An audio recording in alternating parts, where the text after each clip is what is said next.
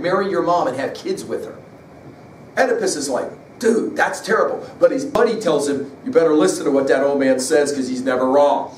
Oedipus then, he's old anyway, he does the next thing. He goes away. He leaves his mom and dad. He says, dude, I don't want to kill my dad, marry my mom, so I'm going to run away. I'm just going to go and leave town. He does. He is walking along the road. It's close to the crossroads where two roads cross. He sees somebody driving a chariot towards him. It's an old man. The old man's got a seriously bad temper, and he says, get out of the way. And Oedipus, who also has a bad temper, maybe like his old man, Oedipus says, up yours, I ain't getting out the way. There is a servant on the chariot, and the servant jumps off when the old man pulls the chariot over, and the old man and the young man have a fight. Oedipus, who is quite strong, kills the old man. The servant, who has jumped off the chariot, watching from behind the trees, now is worried, runs away because, of course, he's afraid he might get jacked next. The young man, Oedipus, has just killed the king of Thebes, Laius. He does not know it. He walks down the road. At the crossroads is sitting a disturbingly terrible monster, the Sphinx. The Sphinx is sitting right outside the city of Thebes and has put a curse on the city. Now, the Sphinx is a scary monster. Head of a lion, body of a bird, all of those kinds of things, right? The Sphinx will say to Oedipus, you are one jacked man, I'm going to kill you, but I'll give you a chance. I have a riddle. If you can answer my riddle, then I will leave you and the city alone. Oedipus is like, well, I'm going to die anyway, give me the riddle. The question of the riddle of the Sphinx, it of course is very famous. If you don't know it, let's put it in our notes now. It's a simple question. What animal walks on 4 legs in the morning, on 2 legs at noon, and on 3 legs in the evening? What animal walks on 4 legs in the morning, 2 legs at noon, 3 legs in the evening? Well, Oedipus has been paying attention in his English class, and he realizes you can talk literally or you can talk metaphorically, figuratively. And he says, you're talking metaphorically. A human walks on 4 legs in the morning of his life, crawling, crawling, crawling, on 2 legs of his life at noon, in the middle of his life, but at the end of his life, in the evening, has to use a crutch to walk because you get old, 3 legs in the evening. And the Sphinx goes, whoa, dude, you're smart. I'm going to leave you alone, and I'm going to leave the city of Thebes alone. And he leaves, and the plague on the city goes away.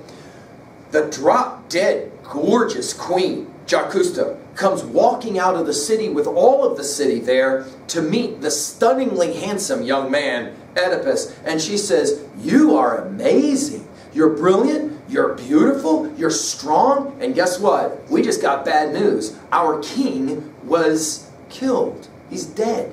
And we need a new king. Would you like to marry me, come into the city, and become the king of this great city?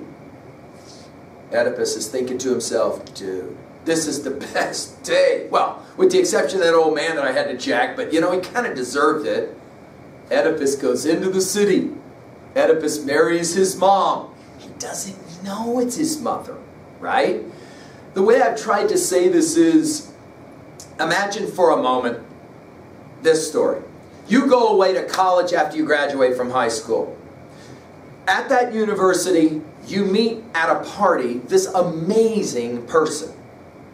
You're at a dance, you meet them. This person is incredible. Finishes your sentences for you and stuff like that, right? I mean, you immediately become close friends and you decide, let's go ahead and get married and let's raise our children together. And you end up having 4 children. Let's say 2 guys, 2 sons and 2 daughters. Your life is amazing. You live affluently, you do very well, you're happy in every way, and then one afternoon you get an email that says, when you were born actually a twin. You had a sister, you had a brother, whatever. But you were separated at birth and sent away, but your twin is alive. Now, the only reason why you might at this moment be going, oh, that's disgusting, to realize that the person that you ended up marrying was actually your twin. The only reason why you would even begin to think about that is the story, right, of Oedipus. So you're like, oh, that is so cool. I'm going to have to run it down. Who is this person? Well, what do you know? She ended up going to the same university as you. What are the odds? Wow. And then, of course, you come to discover. That's the point of this story. It is the dark, for your notes, it is the dark irony. Oedipus will marry his mother, have 4 children, 2 sons and 2 daughters, with his mother. Polynices, Eteocles, the sons. Ismene and Antigone, the daughters. His life is going amazingly when all of a sudden a plague hits the city of Thebes. That cursed city. Because of Cadmus, of course, cursed. The prophet will come and say to Oedipus, here's the problem. The king, Laius, was murdered. The murderer must be punished. Oedipus goes to the front of the stage and he says it this way. I promise you. This is what, by the way, for your notes, to be what we call dramatic or on-stage irony. I promise you, I will get to the bottom of this and the murderer of King Laius will be punished. Through the next moments of the play, Jacusta, wife, mother of Oedipus, begins to kind of get a sense that maybe something is wrong here. She tells her boy, husband, Oedipus, why don't you just drop this? Oedipus, no. I have a job to do. I will do that job well. I have to find out who the killer of Laius was. I will not rest till I find out. From 2 different sides of the stage walk on 2 different people. The first messengers. The first one says, good news, bad news. Bad news, I'll give it to you first. Your mom and dad who raised you, your mom and dad, they just died. Good news, you don't have to worry about killing your dad, marrying your mom. You can come back anytime you want now to visit. The other one walking onto the stage is the servant who was on the back of the chariot with Laius. And the minute he walks on stage, he looks at Oedipus, he goes, hey, dude, you're the guy. You're the one I saw. What saw? What are you talking about? At the crossroads. You're the one that I saw. You killed Laius. It's at that moment that Oedipus realizes he's done something terrible. He realizes he's killed his own father. He realizes he's married his own mother. He turns to find Jacusta, his wife, mother. She's gone. He runs off stage. A messenger comes on stage because Sophocles won't put this actually on stage to show us. And the messenger tells us what happened next. What happened next is increasingly more and more tragic. Jacusta, in her shame, goes to her bedroom and hangs herself. Oedipus finds her dead. Oedipus then has to make an interesting decision. Does he also commit suicide? No. Instead, Oedipus grabs these brooches that are on her dress that have these pokey things, these pins at the back, and he shoves them into his eyes and he blinds himself. Note the irony. At the moment Oedipus goes blind, he can see. See what he's done. In his shame, at the very end of the play, he's led onto stage by the only one of his 4 children who will stand by his side, Antigone. His other daughter, Ismene, outraged and runs away. His 2 sons, Polynices, Eteocles, turn around and immediately get ready to start having a fight about who gets to be king, because obviously Dad Oedipus won't be king anymore. Creon, who is the brother of Jacusta, you can start to think about the ways in which this family dynamic starts to get messy. Creon is now going to name himself king. On his way out the door, Oedipus and Creon speak. Oedipus asks one question. Will you promise me you will take care of my children? Creon says, I will if you promise that you will never come back to this city of Thebes. Oedipus says, I will never come back. I will leave and not come back. Oedipus ends up going to a place called Colonus, and it will be there 2 important things happen for him. 1, he will learn that his sons, Polynices, Eteocles, they have killed each other outside the walls of Thebes fighting over who will become king of Thebes. Polynices was actually fighting against the city of Thebes. Eteocles was defending the city of Thebes for Creon, the king. So there is a law that will soon be passed that says Eteocles will be properly buried. Polynices will not be properly buried. The other thing that happens, Oedipus at Colonus will die. Our story now turns to the plight of Antigone. Antigone meets her sister Ismene, and she says, have you heard this thing about our uncle Creon has said that we're not allowed to bury the body of our own brother Polynices, and if we are going to bury him, that we will end up punished by stoning. The way they would stone you, a hole in the ground, dug deep enough for your shoulders. Professional stoners, not making this up, professional stoners throw rocks at the body, not hitting you to kill you, hitting you to punish you. The rocks hit your body, fall into the hole fills up, then pick up a big rock, bring it over, drop it on your head to kill you. It also provides the burial as well, kind of nice. That's what will happen if anybody buries the body of Polynices. Antigone says to her sister, we got to bury the body. Ismene's like, are you insane? We're women. Men make rules. We follow the rules because we're women. Antigone says to her sister Ismene, you're a wimp. I'll do it by myself. Creon is told, somebody has buried the body of Polynices. Creon is like, whoa, whoa, whoa. Everybody knows what the rules are. Everybody knows the punishment that's coming. Who would have done it? Go and find who buried the body of Polynices. On stage comes Antigone.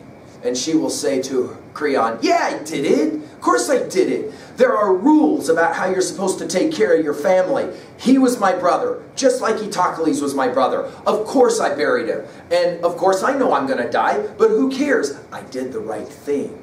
Creon now is stuck. He's made a rule that he's going to have to keep. He says, you know what? I'm going to punish both you and your sister because I'm sure she had a part to play in this. Antigone says, Ismene had nothing to do with this. It was totally me. She's let off stage. Onto the stage comes Creon's son, Haemon, his only son. Haemon and Antigone are a thing. Haemon walks up to his dad and he says, hey, listen, you know I love you, but you're doing something really stupid here. This is not a good idea. You shouldn't have ever made the law to not bury the body of Polynices because you know what the gods think about that kind of thing of disgracing the body of the dead. You definitely made a mistake. Why don't you just change your mind? Creon to his boy, are you serious with me? You need to just back off now. First off, I'm the king. You're the subject. Second, I'm the father. You're the son. You can go find another girl because I know that's exactly why you're here. The only reason you're here is because you're in love with Antigone. You can find another girl to love. Haemon says to his father, if you do this, you will never see me again. Creon's like, whatever. Haemon leaves. The blind prophet Tiresias shows up. Now, Tiresias is an interesting cat. He's the guy who's blind, but he can see. He sees the past, he sees the future. Why? Because Tiresias has lived 2 lives. Remember, the Greeks believe in reincarnation. So you can live multiple lives. But you drink from the river Lethe and you forget your prior lives. Tiresias, however, has lived both the life of a man as well as the life of a woman. And most importantly, he remembers both of those lives. He's the only one who ever completely will ever understand both men and women. And he knows the future. And he walks into Creon and he goes, you are an idiot. You better go bury the body of Polynices, and then you better go take care of that young girl Antigone. By the way, Creon has decided in his justice to not actually kill Antigone, but to leave her in a cave with a little bit of food locked up so she'll starve to death, as if somehow I guess that's more humane. At first, Creon fights with Tiresias, and he says, somebody's paid you off, haven't they, to say this to me? And Tiresias is like, I'm a blind old man. Do I look like I need money from you? Give me a break. Ultimately, Creon will decide, you know what, I probably should go, with the help of the chorus who will say to him, Tiresias is never wrong. You better go take care of your business here. And so Creon will run to bury the body of Polynices, like you should have done all along. And then he shows up at the cave where Antigone is buried, but the stone has been moved. And from inside of the cave, he hears a man's voice screaming in agony.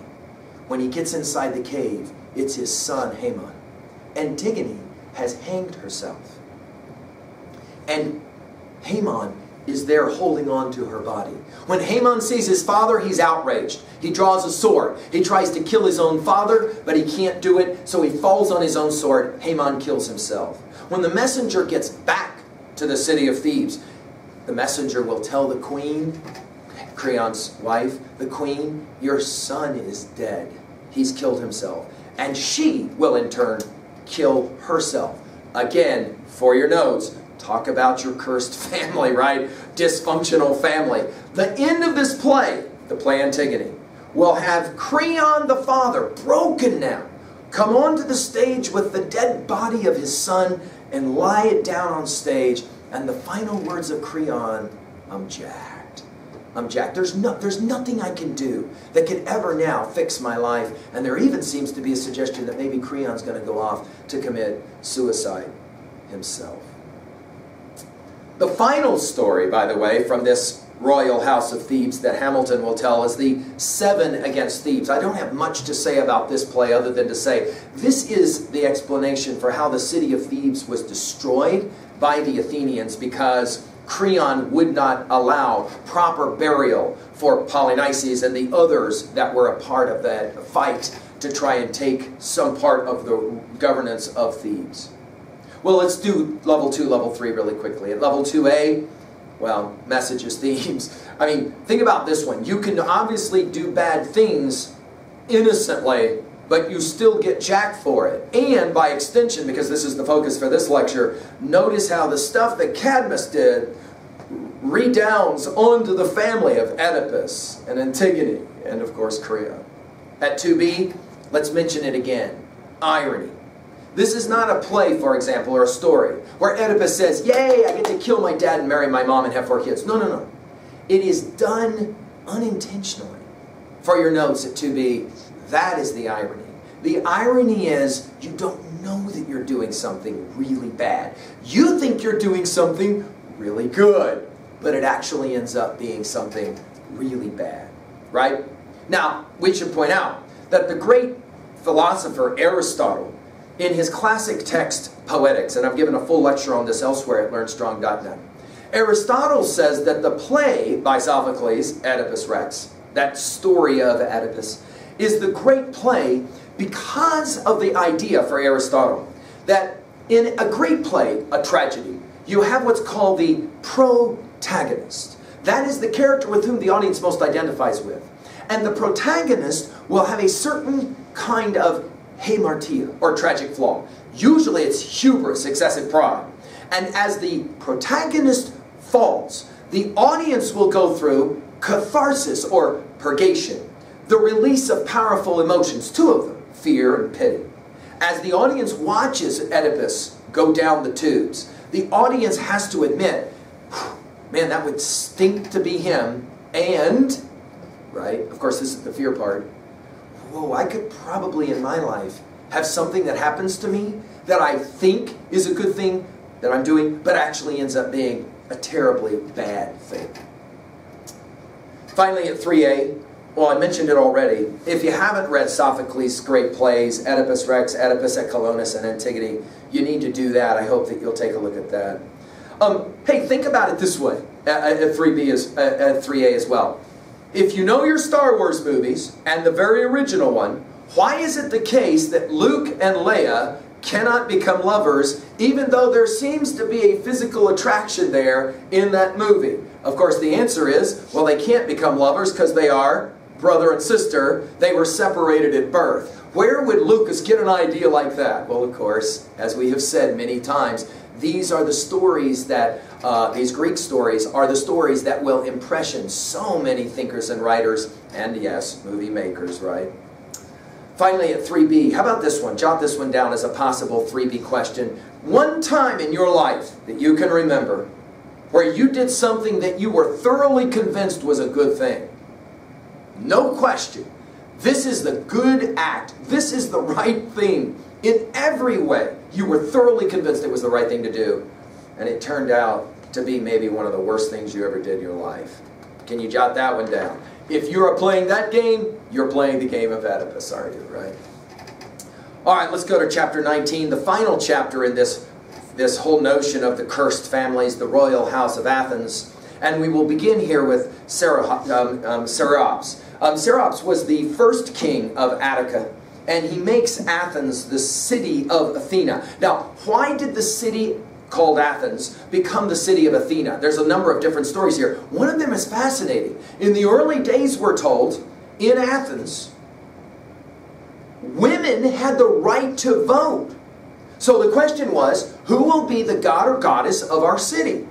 There was one more woman than there were men, and the women all voted for Athena, and that's why the city is called Athens. Well, Serops was the great-grandfather of Theseus, that great hero that we talked about before.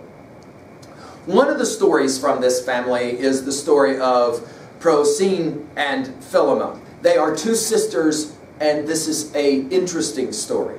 Procene is married to Atreus. Atreus is interested in Philomela.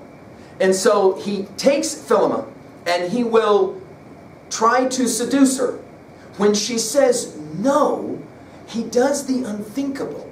He cuts out her tongue so that she can never tell her sister that her sister's husband tried to seduce her.